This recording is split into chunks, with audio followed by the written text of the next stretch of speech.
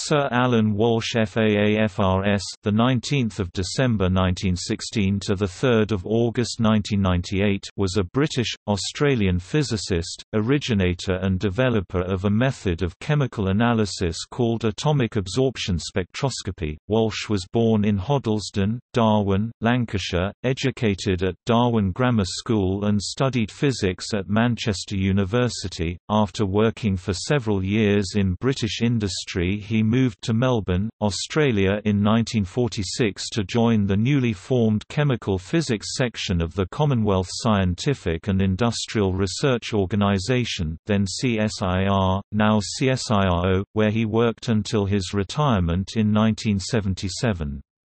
There he developed the innovative technique of using atomic absorption spectra, rather than atomic emission and molecular absorption spectra. In spectrochemical analysis, Walsh was elected a Fellow of the Australian Academy of Science in 1958 and was President of the Australian Institute of Physics from 1967 to 1968.